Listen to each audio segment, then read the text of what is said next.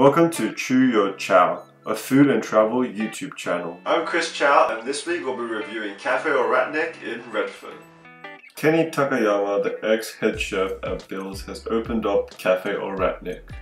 You'll find a breakfast and lunch menu with Asian influences throughout. If you're looking for something meaty, try their miso barbecue boneless beef short ribs that is paired with santai bao and a coriander dip. One of their sandwiches is popping up on Instagram feeds everywhere in Sydney. The pork Katsu sandwich has a generous fillet of pork that's juicy on the inside and crunchy on the outside. It's paired with fresh cabbage, Japanese barbecue sauce, and mustard. It's no wonder why people are raving about this sandwich.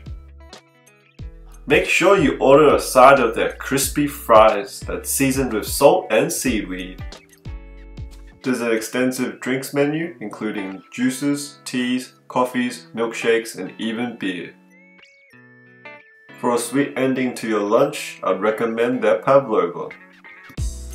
Make sure you like, comment, and subscribe for more food and travel videos. For more details about Cafe Oratnek, head to my food blog chewyourchow.blogspot.com.